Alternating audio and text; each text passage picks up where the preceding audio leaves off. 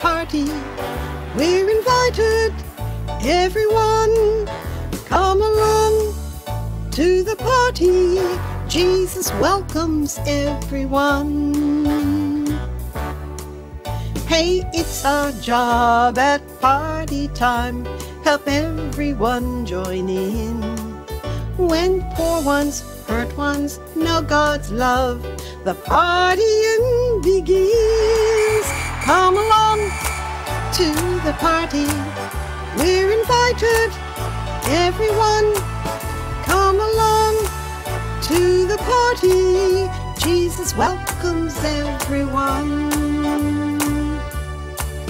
More than inviting those whose lives are different to you and me, God wants us to make them honored guests, as special as can be. Come along to the party. We're invited, everyone. Come along to the party. Jesus welcomes everyone. Jesus welcomes everyone.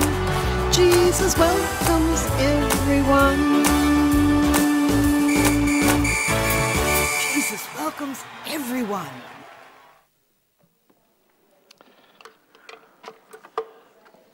Jesus does welcome everyone. And we see the light of Christ, the candle reminding us that Jesus is with us here in this place. And the grace of our Lord Jesus Christ be with you all. And also with you. Creator God, you call us to hospitality. You give us generously to others as you have given to us. Loving God, you call us to give you glory in the compassion we show to one another, to love without judgment of ourselves or of others. We gather as one body, seeking to walk in the way that you have set for us. We gather as one body to worship the one who is love. Let us pray. Hospitable God, you invite us to a banquet where the last may be first, and the humble and the mighty trade places. Let us share your abundance with no fear of scarcity. Let us welcome strangers as if we are welcoming you. Send your Spirit so that we may find a place at your table and welcome others with radical hospitality. In the name of Jesus, guest at all of our tables, we pray. Amen. So let us stand if we're able and sing our first song, All Are Welcome.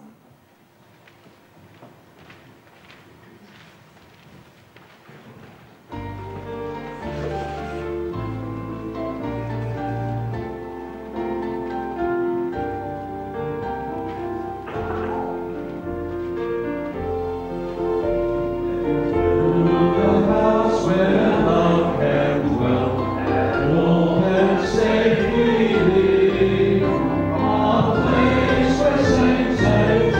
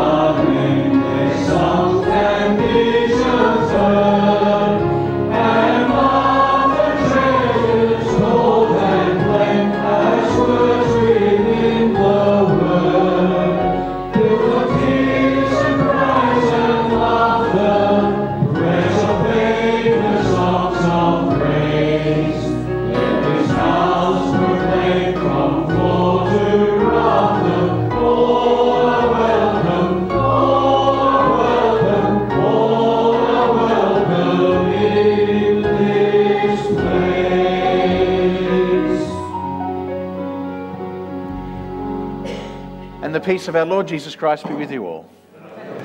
Let us share God's peace and God's welcome with all.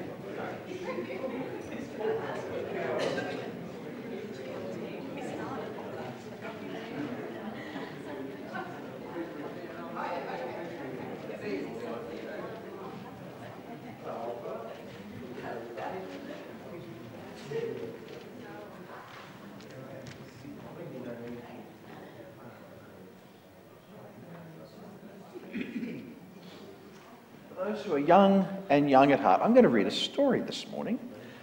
It's a Dr. Seuss story by the name of Yertle the Turtle. Have you heard this story before? Yertle the Turtle? Okay.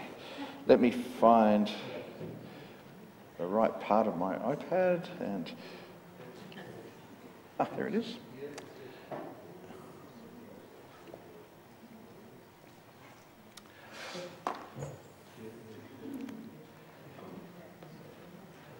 On the faraway island of Salamasond, Yertle the Turtle was king of the pond. A nice little pond. It was clean, it was neat. The water was warm. There was plenty to eat. The turtles had everything turtles might need, and they were all happy, quite happy indeed. They were, until Yertle, the king of them all, decided the kingdom he ruled was too small. I'm ruler, said Yertle, of all that I see, but I don't see enough. That's the trouble with me. With this stone for a throne, I look down on my pond, but I cannot look down on the places beyond. This throne that I sit on is too small, too low down. It ought to be higher, he said with a frown. If I could sit high, how much greater I'd be. What a king I'd be, a ruler of all I could see. So Yertle the Turtle lifted his hand, and Yertle the Turtle, king, gave a command. He ordered 9 turtles to swim to his stone, and using these turtles, he built a new throne. He made each turtle stand on another one's back, and he piled them all up in a 9-turtle stack. And then Yertle climbed up. He sat down on the pile. What a wonderful view! He could see almost a mile. All mine, Yertle cried. Oh, the things I now rule. I'm king of a cow, and I'm king of a mule. I'm king of a house, and what's more beyond that, I'm king of a blueberry bush and a cat. I'm Yertle the Turtle, oh marvellous me, for I am the ruler of all that I see. And all through the morning he sat there up high, saying over and over, a great king am I, until round about noon he heard a faint sigh. What's that? Snapped the king, and he looked down the stack, and he saw at the bottom a turtle named Mac, just a part of his throne, and this plain little turtle looked up and he said, Beg your pardon, King Yertle, I've pains in my back and my shoulders and knees. How long must we stand here, your majesty, please? Silence! The king of the turtles barked back. I'm king, and you're only a turtle named Mac.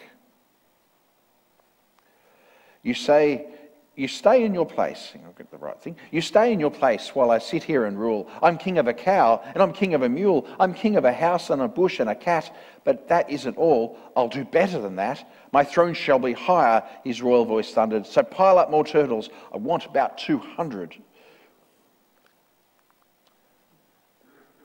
Turtles, more turtles, he bellowed and brayed, and the turtles way down in the pond were afraid. They trembled, they shook, But they came, they obeyed from all over the pond. They came swimming by dozens, whole families of turtles with uncles and cousins. All of them stepped on the head of poor Mac. One after another, they climbed up the stack. Then Yertle the turtle was perched up so high he could see 40 miles from his throne in the sky. "Hooray!" shouted Yertle. "I'm king of the trees. I'm king of the birds. I'm king of the bees. I'm king of the butterflies, king of the air. Ah me, what a throne, what a wonderful chair. I'm Yertle the turtle, oh marvellous me, for I am the ruler of all that I see."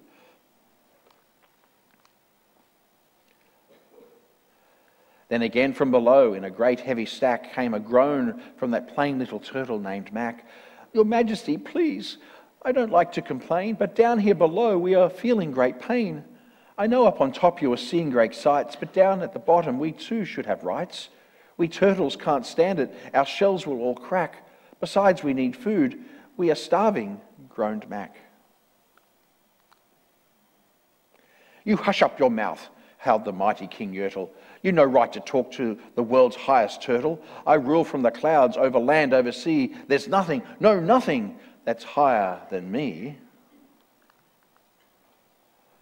But while he was shouting, he saw with surprise that the moon of the evening was starting to rise up over his head in the darkening skies. "What's that?" snorted Yertle. "What is that thing that dares to be higher than Yertle the king? I shall not allow it. I'll go higher still. I'll build my throne higher. I can and I will. I'll call some more turtles and stack them to heaven. I'll need about 5,607. But as Yertle the turtle lifted his hand and started to order and give a command, that plain little turtle below in the stack, that plain little turtle whose name was just Mac, decided he'd taken enough, and he had.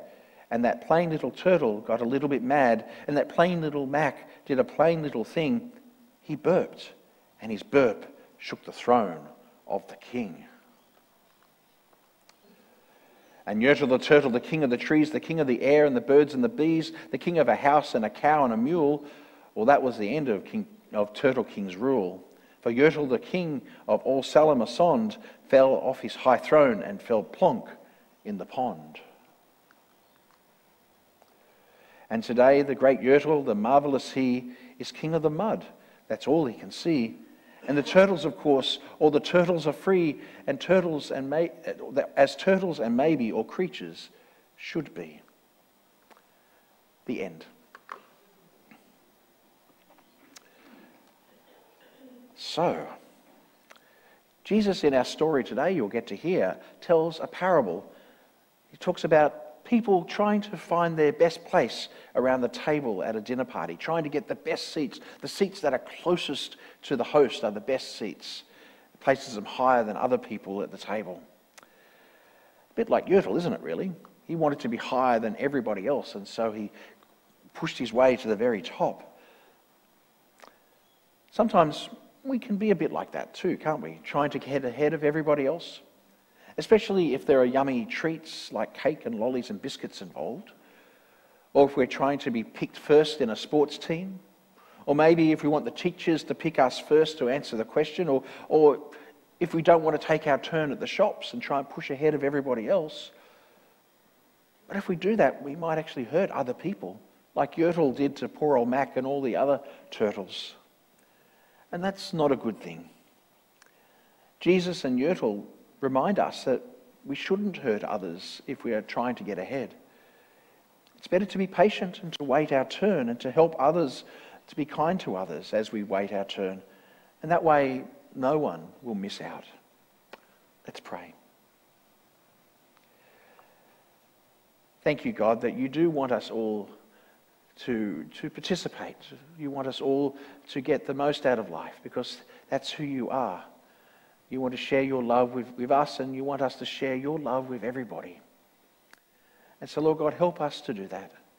When we think we are more deserving than others, help remind us that we are all deserving the same, and that we all do receive the same. We receive all of your love. Thank you, God. We pray in Jesus' name. Amen. And so let us sing a song. When I needed a neighbour, were you there?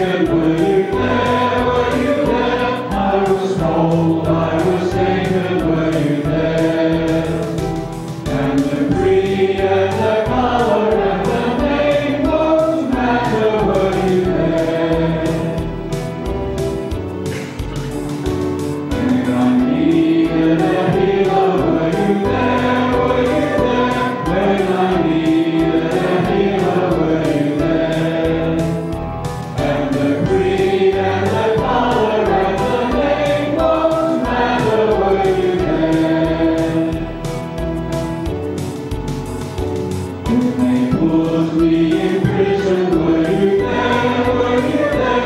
When they put me in prison, were you there? And the creed and the color and the name won't matter, were you there?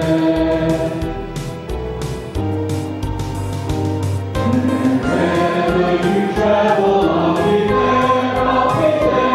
Wherever you travel, I'll be there. And the creed and the color and the name won't matter, I'll be there.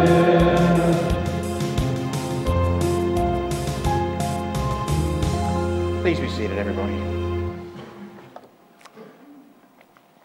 Let us come before God with our prayer of confession. Let us pray. Holy God, you call us and we ignore your whisper, listening to the voices of this world. You call us and we choose a different path, following our own devices. You call us to be your voice in this world, to be your hands in this world, to be your feet in this world, to proclaim your peace, your comfort, your forgiveness, your healing, your love, and your grace. Forgive us, God. Open our ears and call us again and use us. In Jesus' name we pray. Amen. This is the good news through what God has done for us, that we are new people, forgiven and embraced and welcomed by God. And so we offer our open hearts and serving hands to everyone we meet. Thanks be to God. Russell, would you like to bring us our Bible reading? All right, there you are. Thanks, Russell. Bible reading.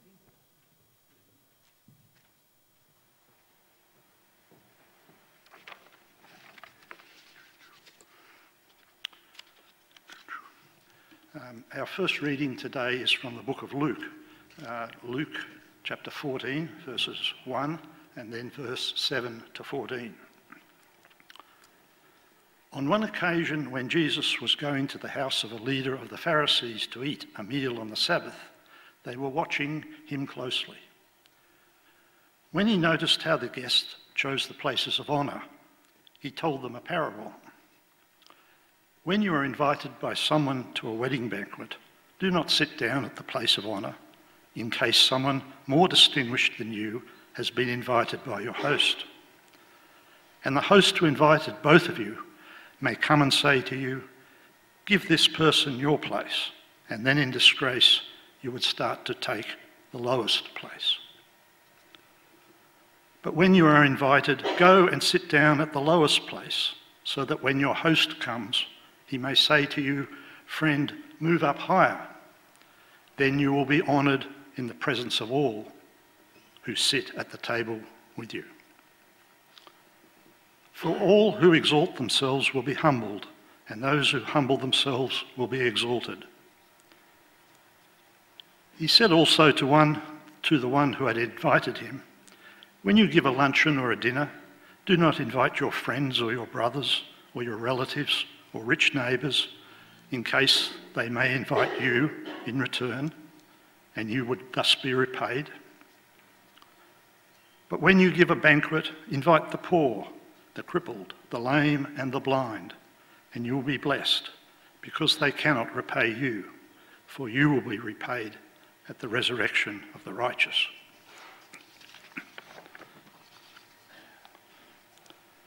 Our second reading today is from the book of Hebrews, Hebrews 13, 1 to 8, and then 15 and 16. Let mutual love continue. Do not neglect to show hospitality to strangers, for by doing that, some have entertained angels without knowing it. Remember those who are in prison, as though you were in prison with them. Those who are being tortured, as though yourselves were being tortured. Let marriage be held in honour by all, and let the marriage bed be kept undefiled, for God will judge fornicators and adulterers. Keep your lives free from the love of money and be content with what you have. For he has said, I will never leave you or forsake you. So we can say with confidence, the Lord is my helper. I will not be afraid. What can anyone do to me? Remember your leaders, those who spoke the word of God to you. Consider the outcome of their way of life and imitate their faith. Jesus Christ is the same yesterday and today and forever. Through him, then let us continually offer a sacrifice of praise to God. That is the fruit of lips that confess his name. Do not neglect to do good and to share what you have, for such sacrifices are pleasing to God. This is the word of the Lord. Thanks be to God.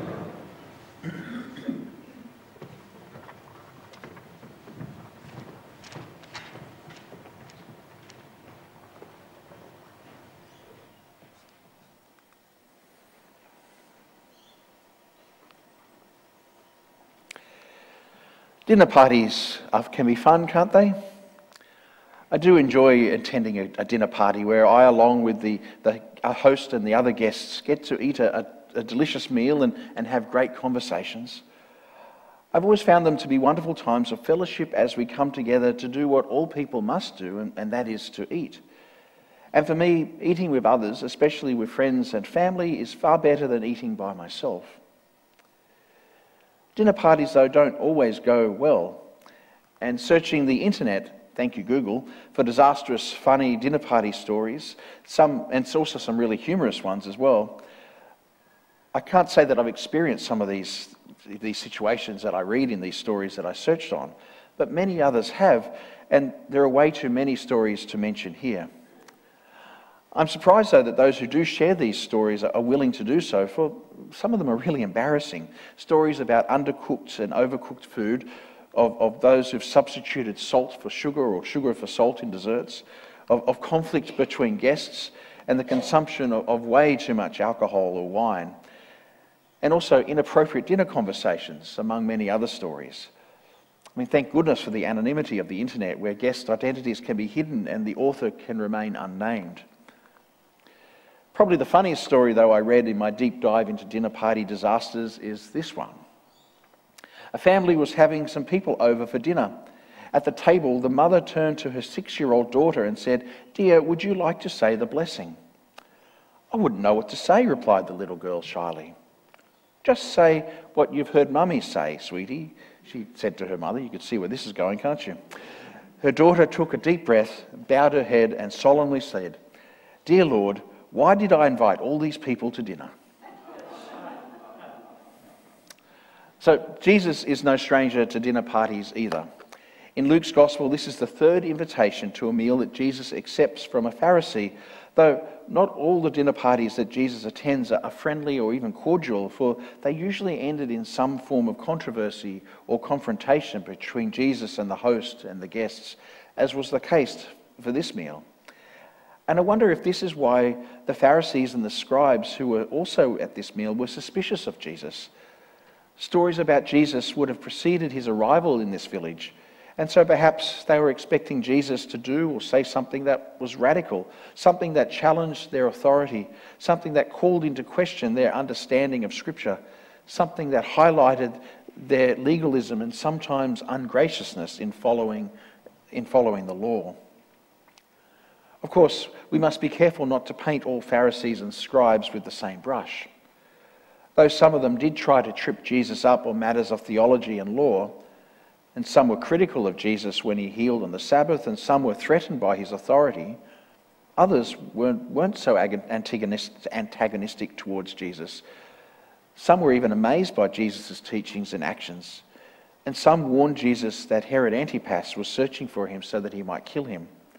And so it would not have been unusual for Jesus to be invited to dine at the home of a leader of the Pharisees, and it demonstrated that Jesus was viewed, at least by some of the Pharisees and other religious leaders of the day, with regard and even possibly respect and admiration.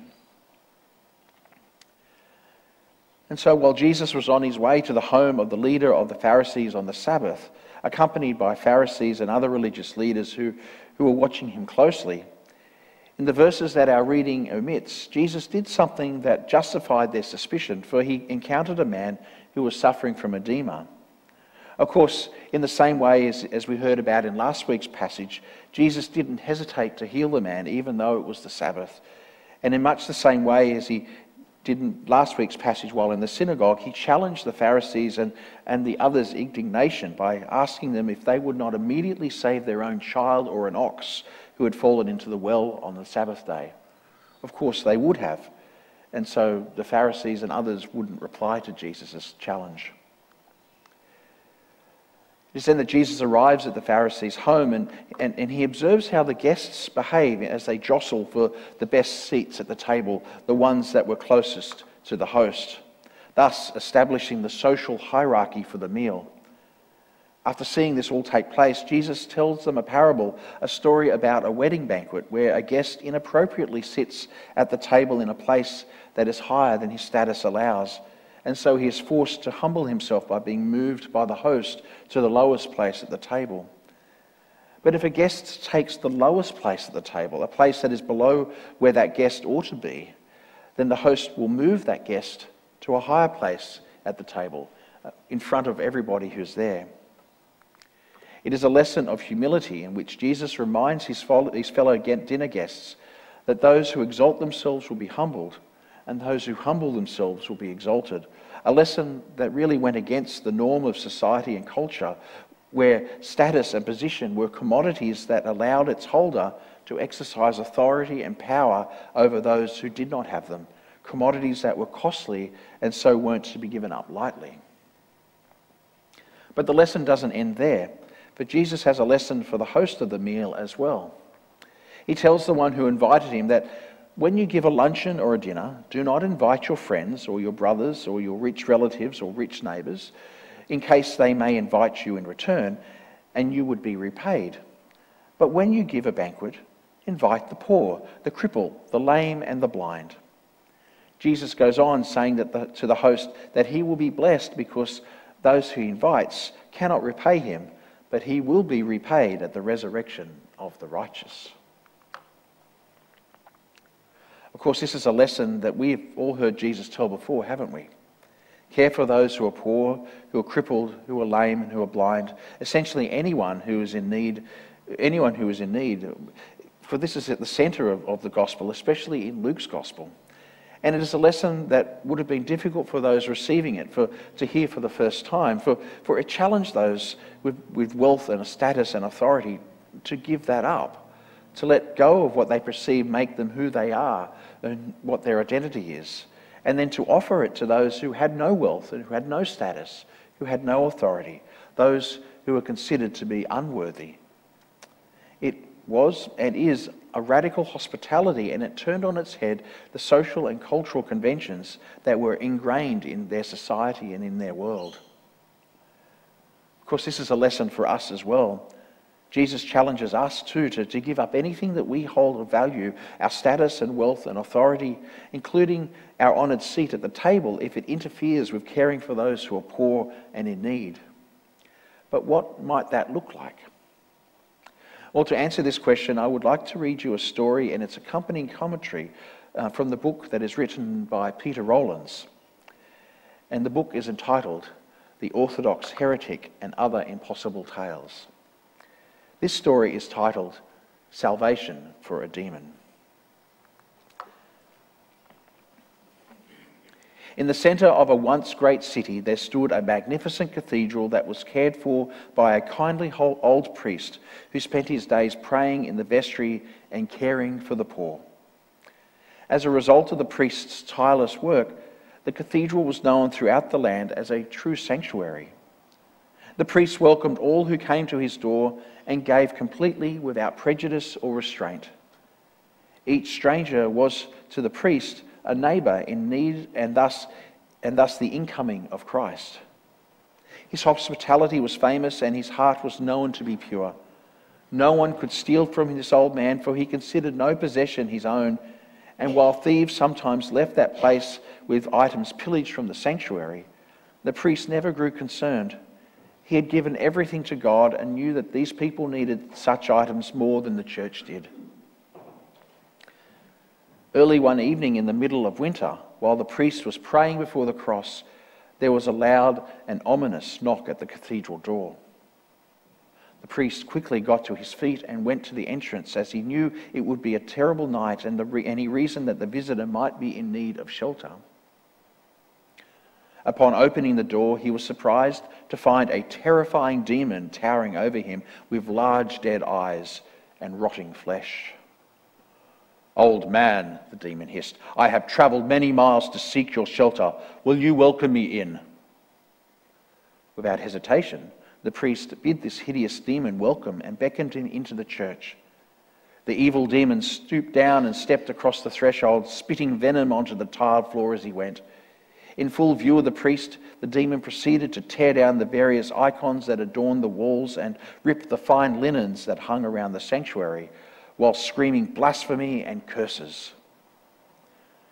During this time, the priest knelt silently on the floor and continued his devotions until it was time for him to retire for the night. "Old man," cried the demon, "where are you going now?" "I'm returning home to rest, for it has been a long day," replied the kindly priest. "May I come with you?" spat the demon. "I too am tired and in need of a place to lay my head." "Why, of course," replied the priest. "Come and I will prepare a meal." On returning to his house, the priest prepared some food while the evil demon mocked the priest and broke the various religious artifacts that adorned his humble dwelling. The demon then ate the meal that was provided and afterwards turned his attention to the priest. "Old man, you welcome me first into your church and then into your house. I have one more request for you. Will you now welcome me into your heart?" "Why, of course," said the priest. "What I have is yours, and what I am is yours." This heartfelt response brought the demon to a standstill, for by giving everything, the priest had retained the very thing that the demon sought to take. For the demon was unable to rob him of his kindness and his hospitality, his love and his compassion. And so the great demon left in defeat, never to return. What happened to that demon after this meeting with the elderly priest is anyone's guess. Some say that although he left the place empty-handed, he received more than he could ever have imagined. And the priest? He simply ascended his stairs, got into bed and drifted off to sleep, all the time wondering what guise his Christ would take next.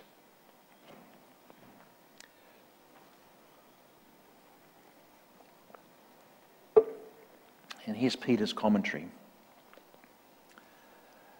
The first thing to note about this story is that it expresses an impossible hospitality, a hospitality that flings open its doors to anyone without condition.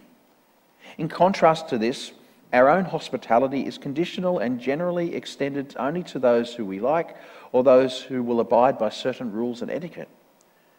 Our hospitality is often little more than self-interested exchange where we invite some people to our house for our own pleasure. There are conditions to our hospitality, conditions that include politeness, respect, and a nice bottle of wine. While there's nothing wrong with such a situation, the radical, impossible hospitality spoken of by Christ is one that goes infinitely further than this. It is a hospitality that opens the doors to those who are not part of our friendship circle, those who are not likely to bring us gifts or respect our sensibilities. This view of hospitality resonates with Jesus' view of love, a love that asks us to do more than simply embrace those who love us, something that even the most heartless criminals do. It asks us to embrace those who are indifferent to us or who even despise us. This is wonderfully expressed in Jesus' description of a wedding feast in which the doors of the party are open to passers-by, to anyone who would want to come. This radical hospitality manifests itself as an unconditional gift rather than as a conditional exchange. Here the outsiders are welcomed in, the excluded are the ones who are included.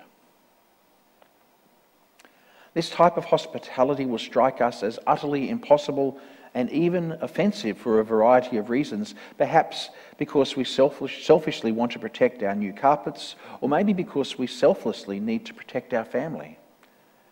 However, it is precisely the impossible nature of divine hospitality that we must bear in mind when we encounter others, for it helps to remind us that we can never pat ourselves on the back and claim that we have been truly hospitable, that we have somehow reflected the radical nature of Christ in our actions.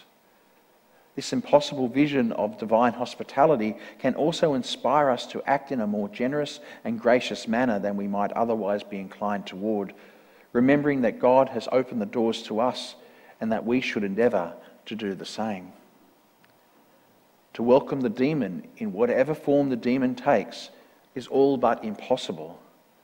But through our trying to show hospitality to the demon at our door, the demon may well be transformed by the grace that is shown. Or we may come to realise that it was not really a demon at all, but just a broken, damaged person like ourselves. Thank you, Peter. Amen. And so we're going to sing another song, a song to reflect what we've heard, a song to remind us that it is God who we are serving. So let us stand and sing, Lord, let me see.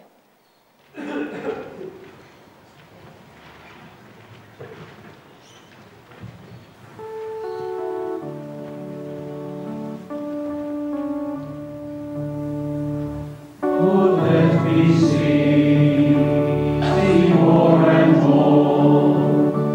See the beauty of a person, not the color of the skin. See the faces of the homeless with no one to take them in. See discouragement because you'll never win. See the face of the Lord in the pain. Lord, let me see. Lord, let me hear more and more. Hear the sounds of great rejoicing, hear a person barely sigh, hear the ring of truth and hollowness of those who live a lie, hear the wail of starving people who will die. Hear the voice of the Lord in the cry, Lord, let me hear.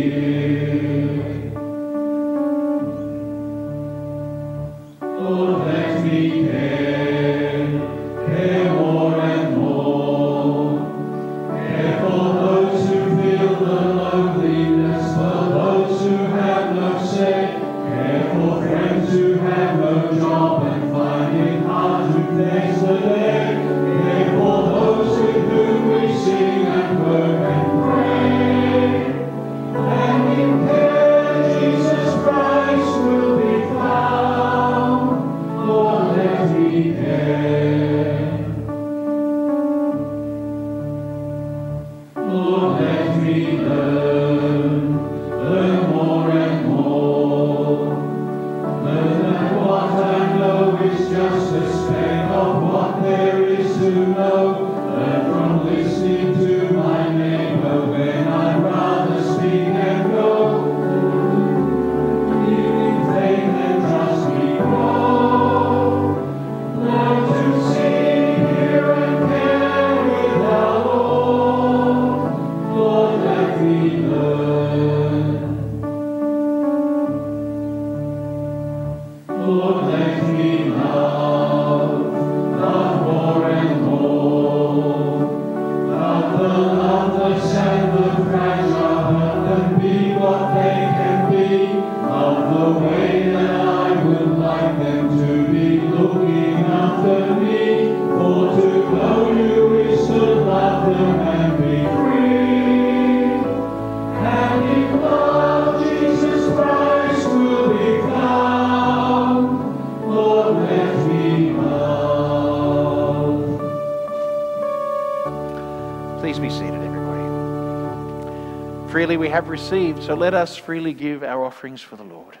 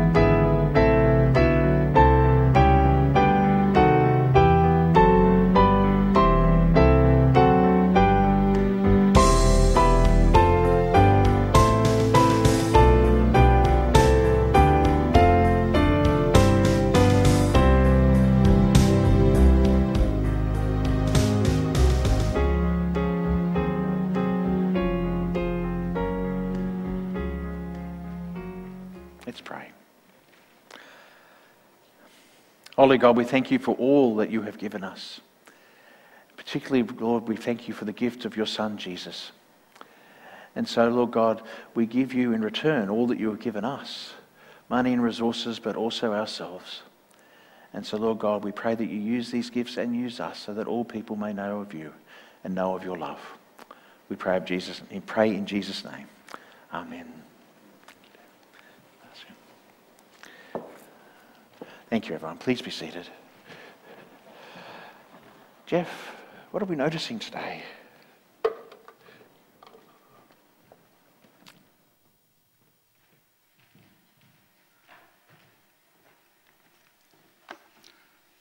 As you leave the church this morning, you'll see on the table just outside there's the latest edition of Frontier News. It's a little magazine that we get regularly, and it tells us all about the work of Frontier Services. It's the agency of the Uniting Church that serves the Outback and does a wonderful work for our isolated communities in the Outback. And over next Sunday and the Sunday after, our support for Frontier Services will be through our second offering. It's one of the agencies of our church that we support with our second offering. And so you might like to take a copy of that little news magazine so that you can learn a little bit more about the work of Frontier Services. This evening, Cafe Church, 5 o'clock here.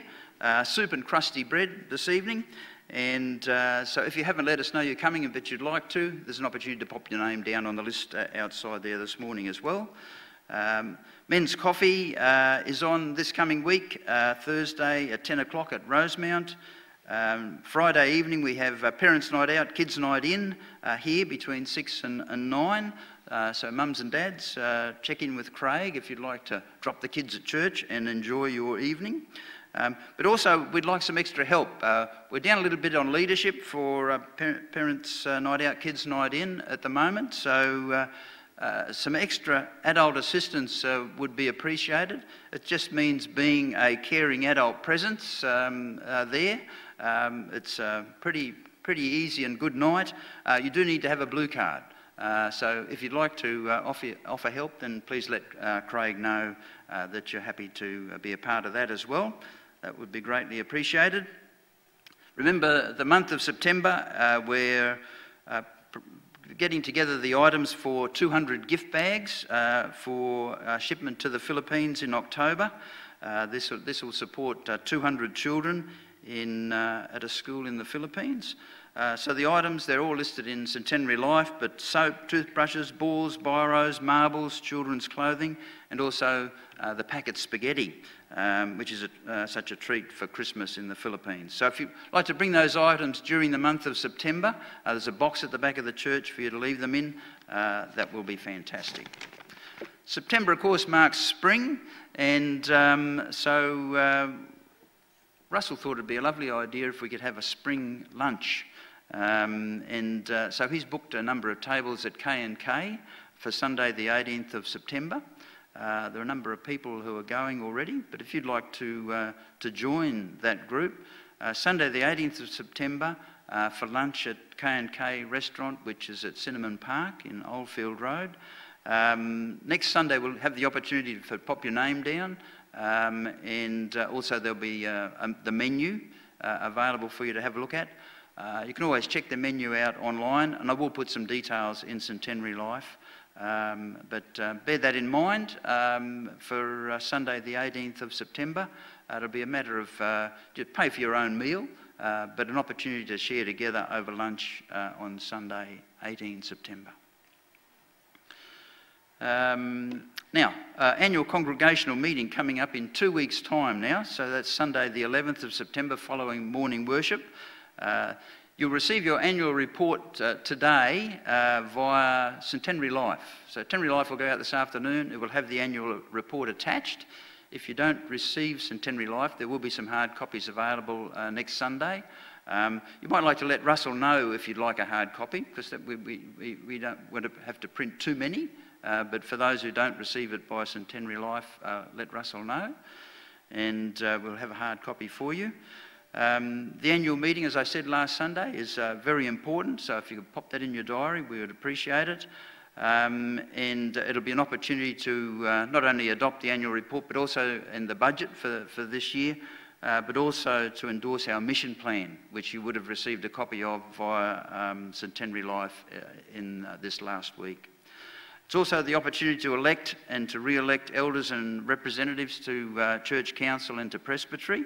And I'd like to let you know that those who are seeking re-election for a further term include Leanne Brown, Russell Brown, Shane Bretherton, Leslie Colling and Mari Outhwaite. And I'm delighted to tell you that we have 4 nominations for first-time members of Church Council in Paula Curvin, Felicity Fluke, Helen Longwell and Mark Matthews. If you don't know Mark Matthews, Mark's Lily's dad, so who looks after our kids there, which he's doing this morning with activities whilst we worship here. So we look forward to those people being elected to our Church Council. Thank you.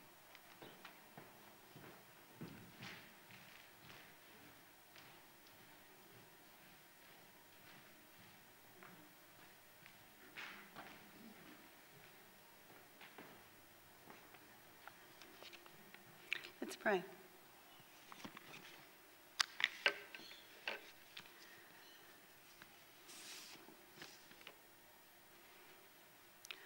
I will thank you forever because of what you have done. In the presence of the faithful, I will proclaim your name, for it is good. Psalm 52, verse 9. Heavenly God, even amidst the storms that cover our lives, we are so grateful that you hold us together when we cannot hold ourselves. We thank you for the good things happening in our world, for the artists, poets, musicians, for the leaders who truly care for their people, for the people who will always help their neighbour. We see your beauty in every facet of nature, and dear God, we are truly grateful for your constant reminders that your blessed Holy Spirit is alive and well and moving in the world we live in, your world, dear Father. Dear Lord, at times it feels that there is no hope, that there is no good in the world. But oh, how we see good in the person who brought us food when we were hungry, for the friend who thought to call, for the thoughtful acts of kindness towards friends and strangers, for the people on the other side of the world who fall on their knees in prayer before you, upholding brother and sister in Christ. We give you praise and thanks, dear Father, that we can celebrate the small, everyday deeds of ordinary folk which keeps darkness at bay. We see the good in a hurting, fragile and broken world, dear Lord, and we join with our brothers and sisters in Christ globally, joining in the prayer of Desmond Tutu. Goodness is stronger than evil. Love is stronger than hate. Light is stronger than darkness. Life is stronger than death. Victory is ours through him who loves us.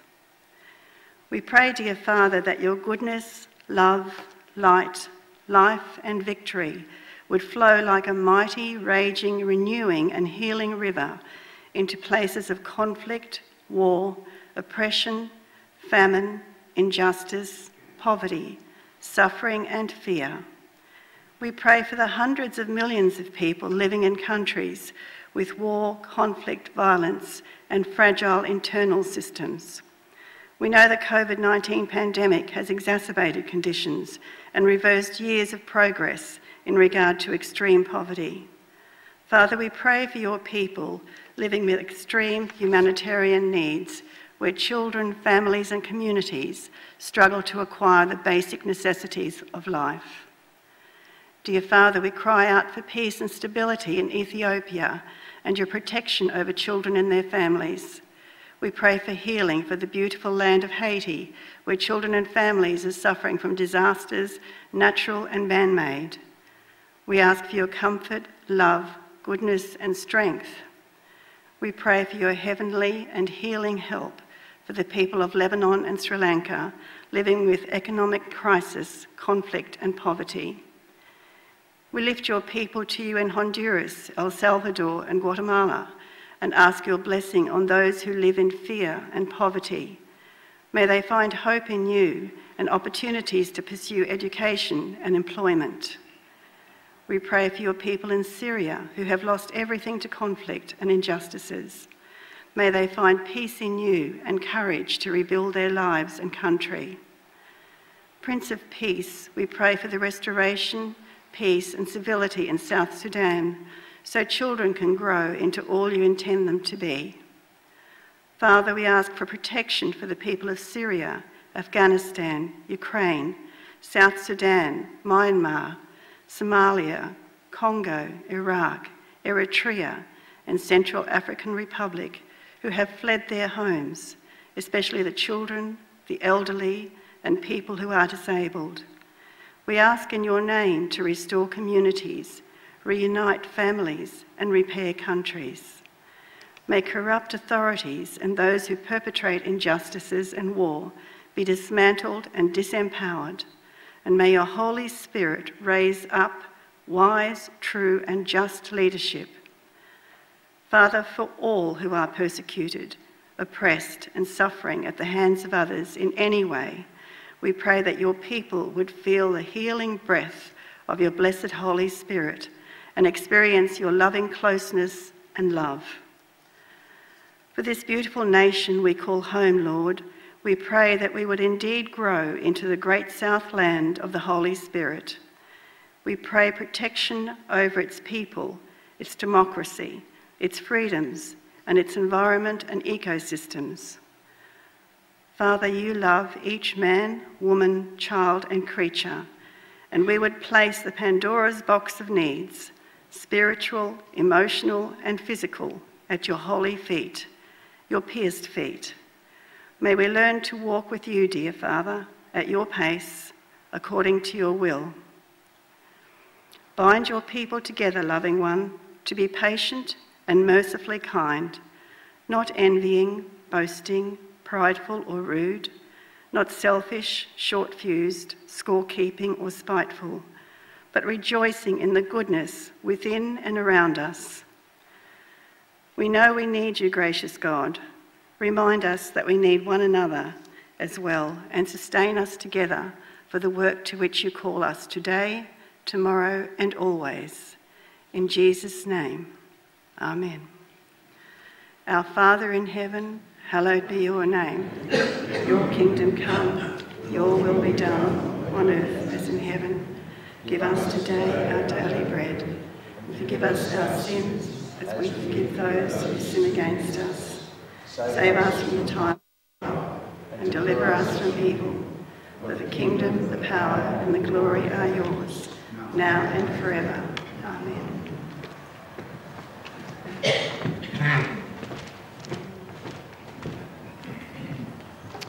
So let us stand and sing once more. Praise and thanksgiving.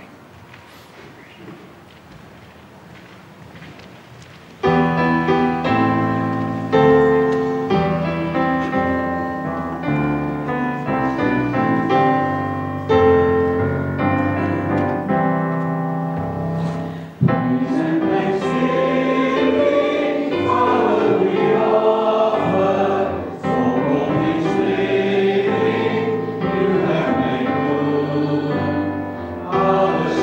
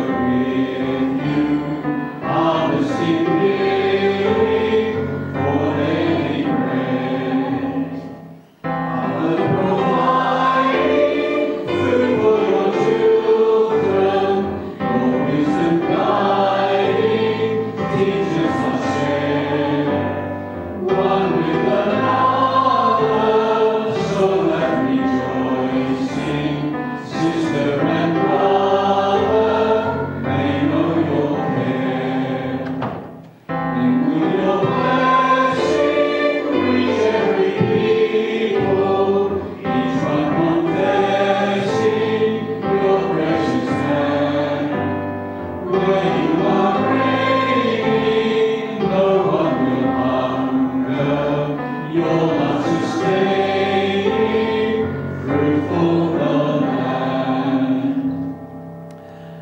So go now and walk in all God's ways, showing hospitality to strangers, pray for those who suffer, and do not neglect to do good. And may God be your strength. May Christ Jesus be your fountain of living water, and may the Holy Spirit raise you to life. Go in peace to love and serve the Lord. In the name of Christ. Amen. And let us turn to one another as we share the Mizpah benediction. May the Lord watch between me and thee, while we're absent, one from the other.